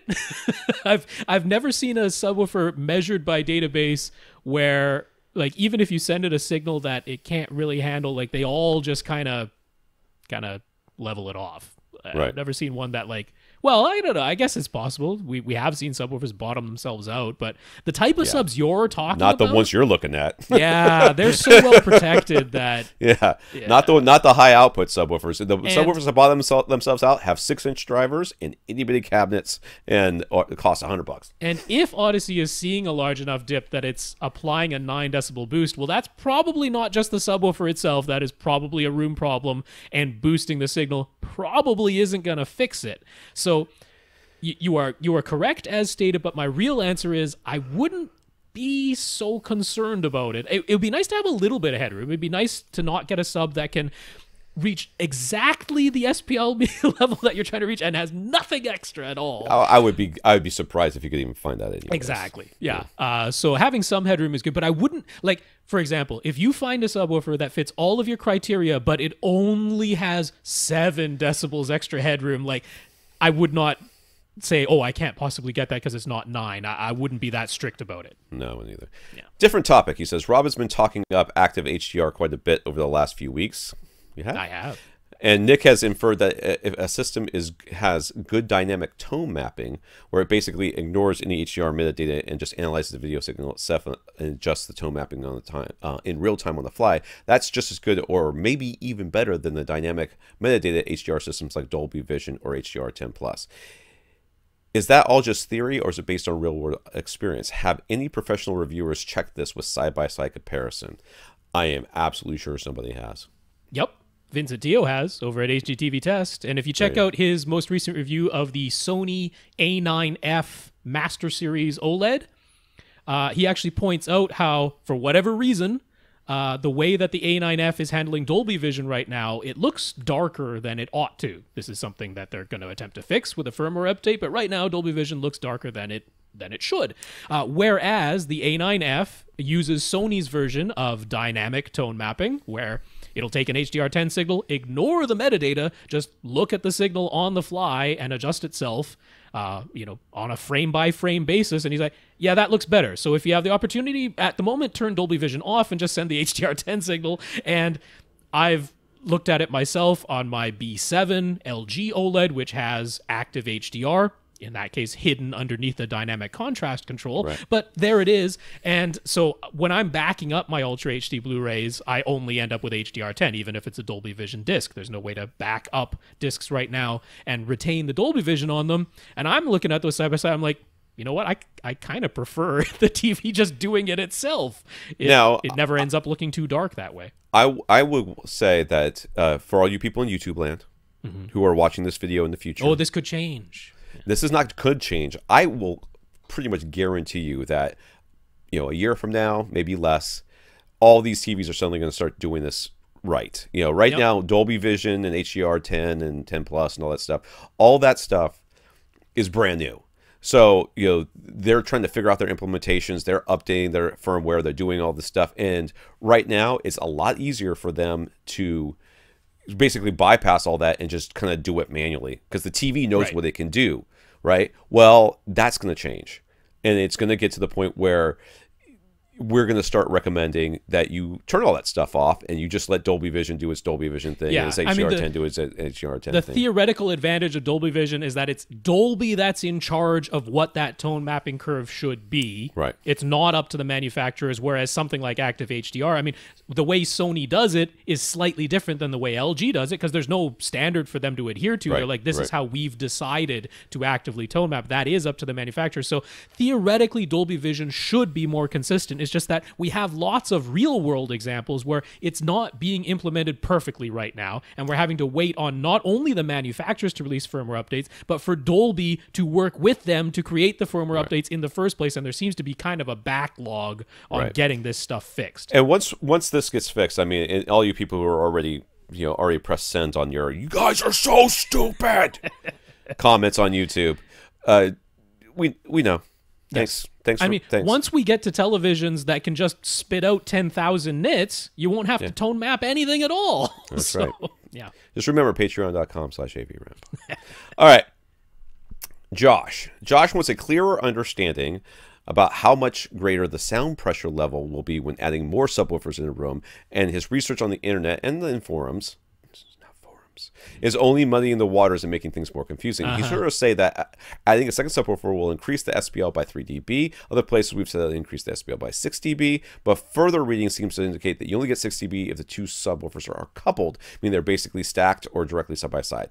But then even more research has suggested that the 6 dB coupling effect will take place as long as two subwoofers are within 1/4 of the wavelength of the sound wave being produced. So let's look at a 20 hertz, which has a wavelength around 56 feet, so it's a quarter wavelength is roughly 14 feet. So if you got two subwoofers in a room and they're quite far apart, but less than 14 feet, they'd be creating a 6 dB increase in the SPL down to 20 hertz due to this coupling effect. Is that correct? But when at higher frequencies, those shorter wavelengths, you might only get the 3 dB SPL increase versus one sub. Again, that's a question at the end. I just didn't state it as such. This is a Rob question. So. Okay. So yes, we are once again, we're dealing with generalization versus very specific. Yeah. Because the real world answer is none of these numbers are ever going to be perfectly consistent. But we always say about 3 dB anyways, right? About roughly, 6 dB if you stack them. Theoretically. Because even if your room is supposedly a perfect rectangle, it isn't. Because nobody makes 100% flat walls, 100% square. And even if it were 100% and 100% flat, the consistency of the reflections off of whatever the surface of your wall is made of is not perfectly uniform. So we never get the exact theoretical results in the real world. So it's always going to be approximately, roughly. But as stated, yes, your information is correct. You will get a theoretical plus 6 decibel boost by stacking or having two subs side by side. And you are correct that as long as they are within 1/4 of the wavelength that they are both playing, that you should theoretically get this coupling effect. But all sorts of things can alter the real world results, because you can perfectly imagine a situation where you have two subwoofers, they're 6 feet apart. So they're some distance apart. They're not directly stacked or directly side by side, but they're 6 feet apart from each other, which means that for frequencies up to, I don't know, I didn't figure out exactly what wavelength that would be, but it'd be above 20 hertz, that you should have this coupling effect going on for all the frequencies that have a wavelength longer than 4 times 6 feet, longer than 24 feet. All the frequencies that are longer than 24 feet should get this coupling effect. But you can still end up with all sorts of wave interactions because you have 3 dimensions to your room, even in a perfect rectangle. Right. That's going to create up all kinds of wave interactions that are happening, and you're only in one spot where you're listening. So it's not as though all of those frequencies are going to arrive exactly plus 6 decibels versus what they were with just one subwoofer. You're going to have all this wave interaction going on. So theoretically, if you had no walls, this is what would happen, right? But you do have walls. So real world, you don't get this. So when you're trying to get into the specifics of how do I work out exactly how much I'm going to get, you end up having to measure, because it never comes down to what it would be if you were in a situation where you had no walls, because you do have walls. All right. Yeah. So it's a bit tough. That distance you're talking about, that 14 feet, that's in a vacuum. Floating out in space. Not a vacuum, but a wall-less scenario. You need air, because in a vacuum you'd have no sound at all. What I'm saying is that in a big empty space, like floating. In a big empty space, yes. Yeah, 14 feet away. But you're not, that if your room's 14 feet wide and you've got them 14 feet away, there's a wall right there. It's immediately bouncing off of and everything. Exactly. Now you're getting a boundary reinforcement effect, which he's going to get into a little bit here as well. Yeah. So, figuring out the exact... It is complicated. Absolutely, it's confusing, but the numbers you're specifying...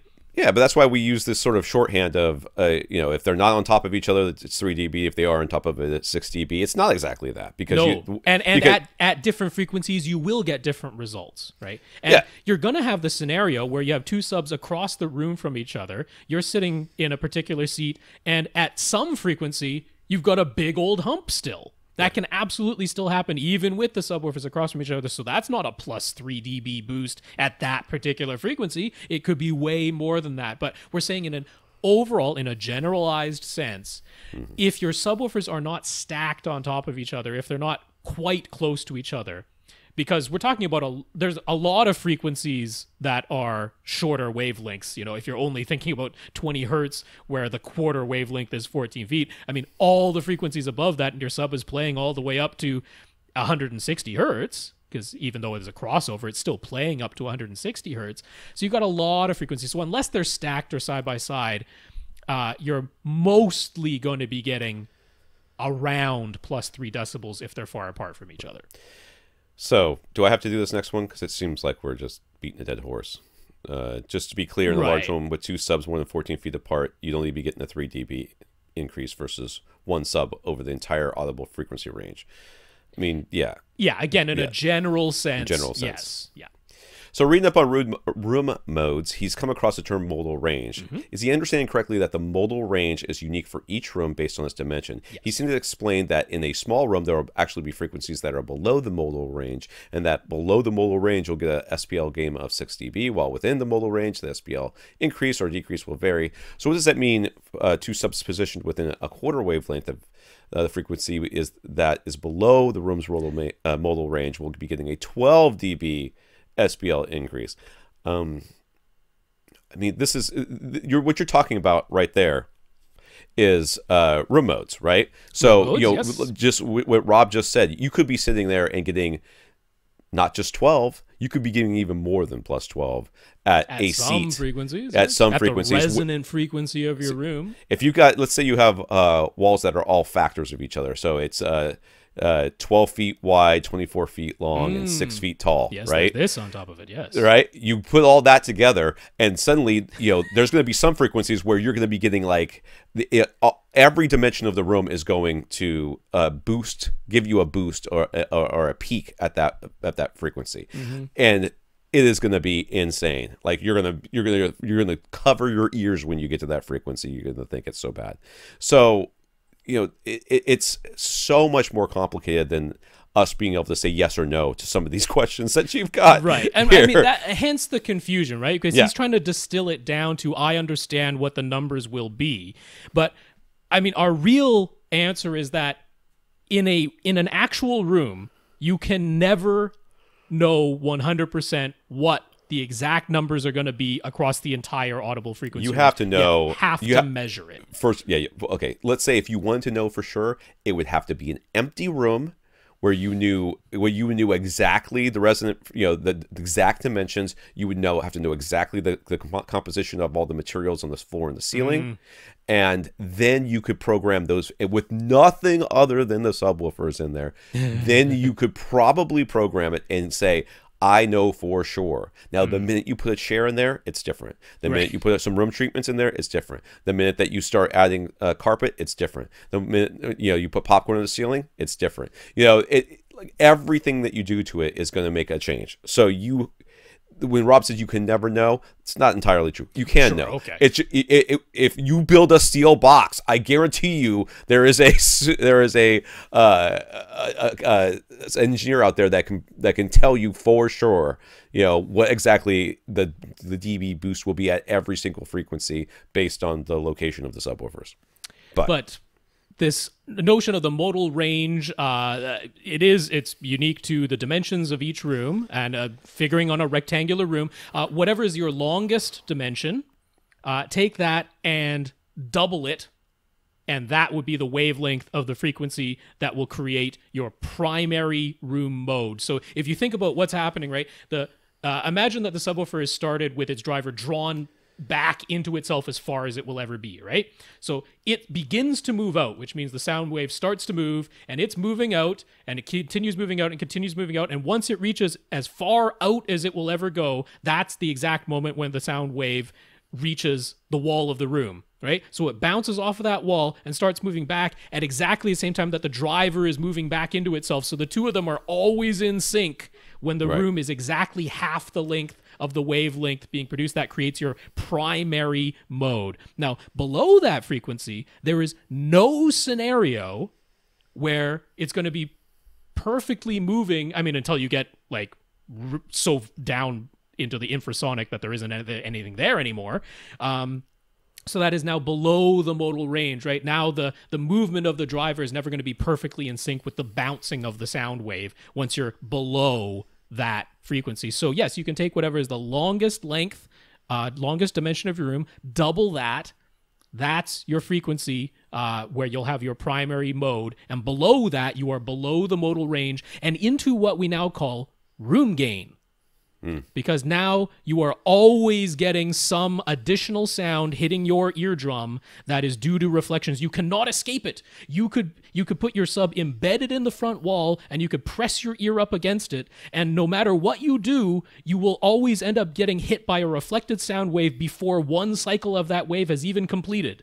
Because that's just the nature of it, which means you are always getting a boost, and that boost gets more and more and more the lower and lower you go in the frequency, because that's giving it more time to bounce back and forth before it's completed even one cycle of itself. So that is this room gain that we talk about, which is why sealed subs that begin to roll off at a higher frequency but placed in a small sealed room can benefit from this room gain and have more and more output the lower and lower that they play.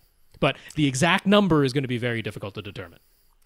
So he says, can two lower output subwoofers end up having an equivalent output as one larger, higher output sub? For example, according to CEA 2010 measurements, the SVS PB2000 can output 103.8 dB at 20 Hz, while the PB4000 can output 112.2 8.3 dB at 20 hertz, so there's a difference. It's at 8.5 dB louder at 20. But if you positioned two, and it says PB2000, 4000, but I think it means 2000s. Oh, yes. Yeah, sorry. Two PB2000s within 14 feet of each other, would they only be 2.5 dB quieter at the 20 hertz than a single PB4000? In a room with no walls. Yeah, I was going to say, the minute that you add the walls, and then suddenly you've got room gain again. We're back to room gain. You're back to room gain, you're back to interaction. I mean, remember, when I was talking about that whole modal thing, that only works in one dimension. You have to remember there's the other two dimensions of the room and the crosswise and angled reflections and all that. And once you actually see the real wave interaction in a room, it's not just that the sound wave went straight across the room and bounced back and didn't go in any other direction. It's not a laser. All the other types of wave interactions that are going on. So yes, in a room with no walls, that is 100% true, the numbers that you just stated. In a room with walls, you might get significantly different results. And it could actually be... There is the scenario where two subwoofers playing a given frequency and you're at a certain seat in the room is quieter than one subwoofer. Yeah, definitely. That can happen because of all the wave interactions of all the dimensions. And in fact, a lot of times that's what we want to happen. Sure. That's the whole idea, is we're trying to get rid of those peaks. Yeah, all right, Rob. That one huge mode, right? That's why you put the two subs in the middle of the walls across from each other, because they actually get rid of that one huge mode where it's just constantly doubling up on itself back and forth. That's right. So, Rob, I got to go. It's 12:30. So do we want to end here, or are you going to continue on by yourself for a couple of questions? You'd let me continue on? Well, I'm not going to let you, but, you know, gets a little weird talking to yourself. Well, I'd be happy to, because we do have 16 questions on the list, so I'd love to hit 2 more if possible. All right, knock yourself out. So I will. With that, I am out. Well, goodbye, people. Wow, this is a first. I know. I feel bad because we had this. We had 2 short podcasts in a row. This thing will not let me click on the window and go away. Isn't it up at the top there? There's a little. No, I have it. A Chrome has a bunch of open tabs, and then upgrade to Mac OS Mojave, because we would like to screw up everything on your computer. Yes, we would. Is up there, and I'm trying to hang up, but I can't hang up. Well, all right, everybody. I could eject you from the call if you That's all right. I got it. So, with that, I'm out. You guys have a great week, and I will see you guys next week. Well, okay. We're not getting. This is a one-time only thing, Rob. I know. Don't get used to it. All right. Bye. There. I've ejected Tom from the call. That's not true. He hung up on himself. All right. Well, I will carry on then solo for. I think I'll try to get 2 more questions. So, Ted M. Ted wants to finally get his projector and screen. When he bought his 3 Legacy Silhouette on-wall speakers, and we've mentioned these several times, and I'll show the image in the completed video once again. He specifically got those with the idea that he would get an acoustically transparent projection screen, and that would be his setup. So he'd like that plan to finally come to fruition. This is still his 12-foot by 13.5-foot room, and he's thinking he will have the screen on one of the 12-foot walls instead of on one of the 13.5-foot walls, which is where he has his flat panel mounted right now. So he's going to rotate his setup about 90 degrees, make the room a little bit longer than it is wide. His budget is $5,000 to get both the projector and the acoustically transparent fixed frame screen, and as well as whatever he would need to mount that screen. And the room is fully light controlled, so he's not looking for ambient light rejecting or anything like that, but acoustically transparent for sure. So what would we recommend as a nice combination for the screen size, the acoustic transparency, having excellent 4K and HDR image quality? He's fine with Wobble K, and have everything cost in total about $5,000 or less. He's saying it seems as though that JVC X790, which is going for about $4,000 right now, seems to be the popular choice, but would it be able to throw a large enough image in this small room size and hit all the other things that he wants? So right off the bat, I will say that X790, also known as the RS540, that is absolutely what I would point you to. As we know, AV Science will apparently sell it for $3,800, so we've got about $1,200 to play with to get the screen, and that's absolutely what I would point you to. Let's figure out the screen size in here. Right now, he says he's sitting about 7.5 feet from eyes to screen, and he's got this... So we've got 2 rows of seats, but they're like right on top of each other. It's like a futon up on a riser behind another futon. essentially no space between those two things, but he's okay with that setup now. And if he's willing to keep essentially that same seating setup, and from one of the other images, it does look as though the door to this room is on what would end up being his back wall on the left. So it'd be on the back wall on the left, I'm assuming is how he would set it up so that the screen could be on the full 12-foot wall on the other side. It does look as though that futon could fit the back futon could fit beside the door. It might be a little off center this way, but it looks like it would be able to fit beside the door, and he could keep the same, more or less, seating arrangement that he has now.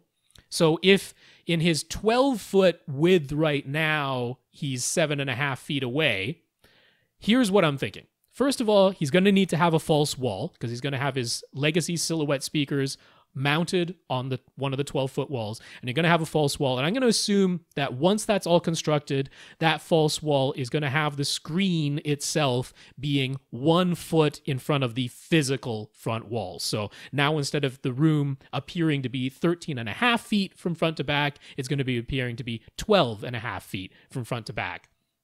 Now, he should be able to keep this same seating arrangement and end up with an 8-foot distance from eyes to screen for that front row. That's what should work out if he kept the seating exactly what it is, but just rotated the room 90 degrees. So with an 8-foot seating distance, and he was like, he tried the going to an actual theater and counting the number of paces from the seat that he prefers up to the screen and then the number of paces across the screen. And he's like, he ended up with a 50-degree field of view, and he thought that couldn't be right. He figured the field of view would be smaller, but that's entirely possible. A 50-degree field of view in a full-size movie theater would not be out of place at all. As a preference, I tend to prefer about 45-degree field of view at home. And he was like, oh, he could get the projector first, throw it up onto just the wall, and make sure that he gets the screen size that he wants exactly. And that's exactly what I would recommend. But assuming that you're somewhere in this 45 to 50 degree field of view, which would be entirely reasonable for a projection setup, that's going to mean you want somewhere between a 92 and a 98 or so diagonal screen size, which is very, very doable. 92 is a common screen size, and 98 or 100 is also a common screen size. So that shouldn't be a problem, and that's going to be the screen size that I'm going to recommend to you. Now, I'm going to say go to Seymour AV because you are sitting about 8 feet from eyes to screen. You need their center stage ultra fine, acoustically transparent screen material. You got to go for the ultra fine when you're sitting that close. Really, no other acoustically transparent fabric is going to do.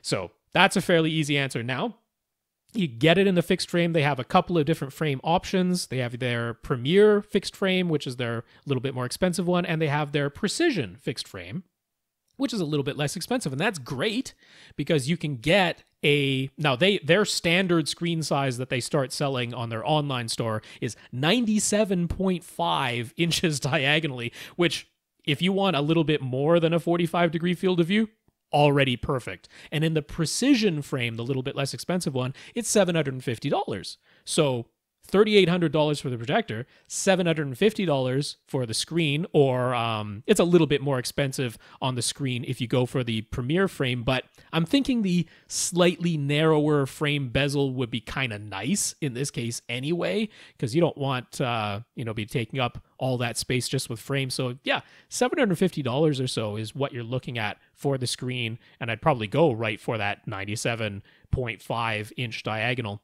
It's $1,100 for the Premier frame. I just looked it up. So even if you went with the more expensive frame, it would still sort of fit within this budget. And hopefully that's enough money to also construct your your false wall up front. That's going to be about 1 foot in front of your physical wall. So I think that covers all of that. He did ask, should he be thinking about constant image height? For your budget, that's really, you can't afford masking. Because if you're going to do constant image height, either with starting with a CinemaScope screen, which you would then mask the left and right sides to create a smaller 16:9 image, or starting with a 16:9 screen and then masking the top and bottom to create a CinemaScope image, either way you need the masking, and you can't really fit that into your budget Also, when you get this JVC projector, the black bars that it produces, they're not quite OLED black, but they're as black as any projector is going to get you, and I don't find them distracting at all, even without masking. So I think you're in good stead there. His last one was that he's worried whether the X790 is going to be able to throw the screen size that he wants within this room. Well, the projector itself is about 19 inches from front to back, and you're going to want to leave a little bit of room behind that for your cables and stuff. So call it 2 feet. Call it 2 feet from the wall behind the projector to the lens of the projector. And I would absolutely recommend that you just construct a shelf on your back wall way up high, because this projector has lots of zoom range and lots of lens shift, and that's the cheapest and easiest way to put this projector into your room. A shelf on your back wall up high. So that's going to give it a distance of 10.5 feet, we're going to say, because we've subtracted 1 foot from the front wall for your false wall and 2 feet from the back wall to where the lens is going to be. So now that's at 10.5 feet from the lens of the projector to the screen. And that X790 can throw an image anywhere between 51 and 103 inches when the lens is 10.5 feet away from the screen. So 98 inches, no problem. That all works out. All right, so last question for this week is going to be David, who wrote in on Twitter.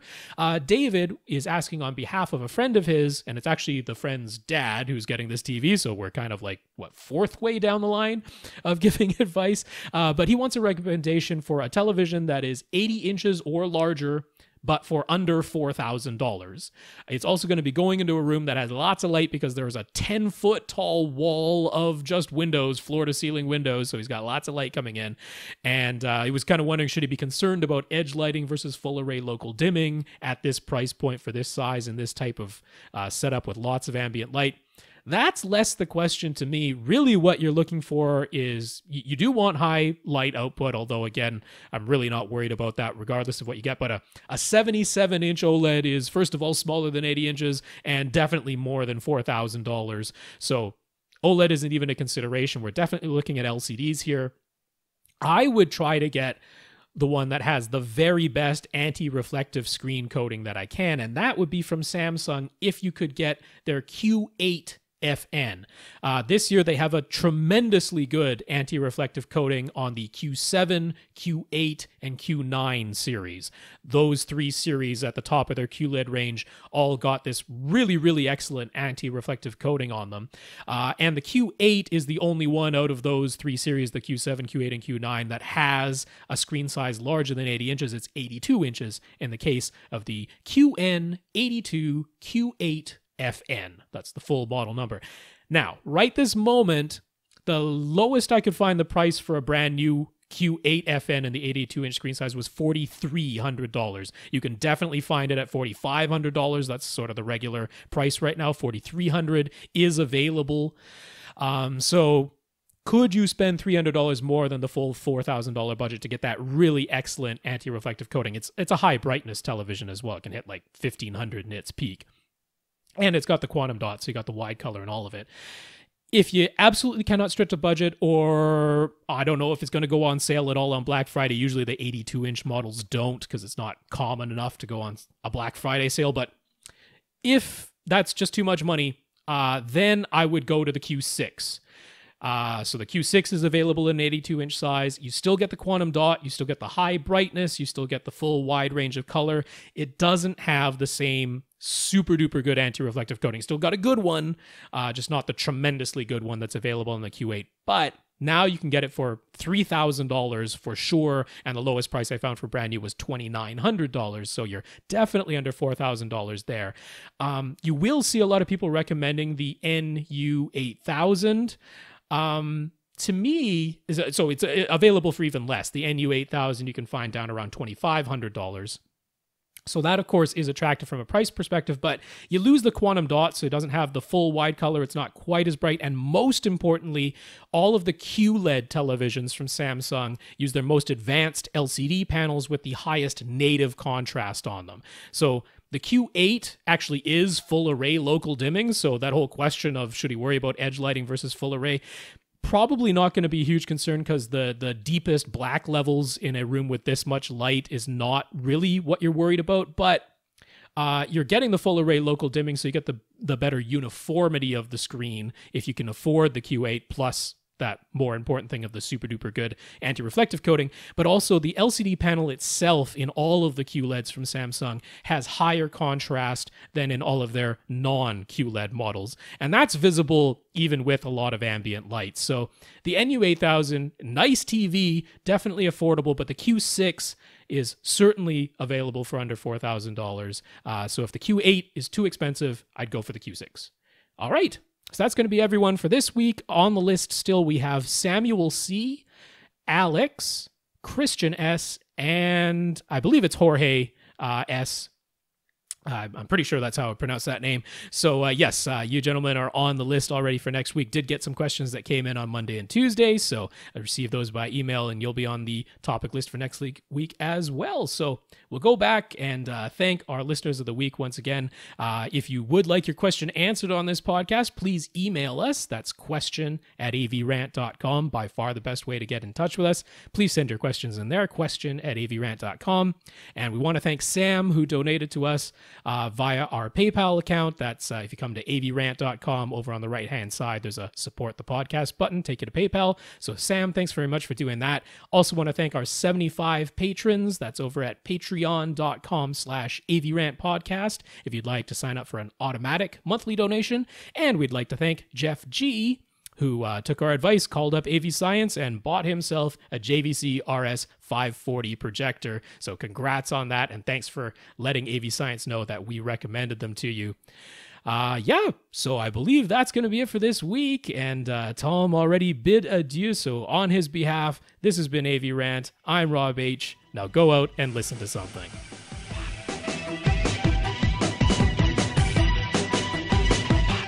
Want your question answered? Send it to question@avrant.com.